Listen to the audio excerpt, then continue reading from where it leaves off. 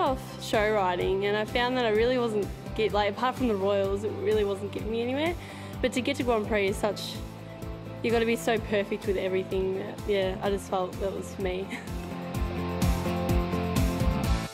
I started competing dressage 2 years ago, seriously. But before that it was just pony club dressage and stuff, yeah. Rolando is 16.3 Bay Gelding by Reggae Noir. And he's 8 years old, and this is really his 5th Prix St George level test.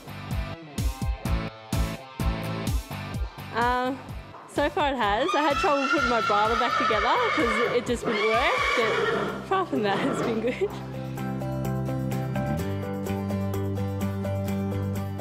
I have to say a lot of commitment, because between a job and to be able to pay for your entries and keeping your horse fit and sound is probably the biggest thing.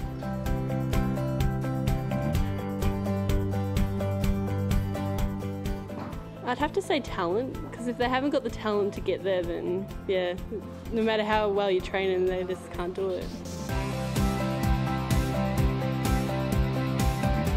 I'd have to say Brett Parbury, because even after losing his horse victory salute, he's just so confident enough to keep going and find himself another horse to be able to get to the Olympics this year.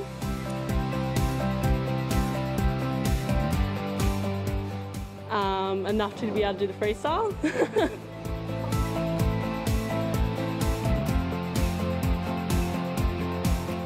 I'd like to see it out in public a lot more, because I know you see a lot of tennis, a lot of golf and all that, and you never really see equestrian, and it really is a fun sport and a lot of commitment goes into it. It'd be good for the public to see that.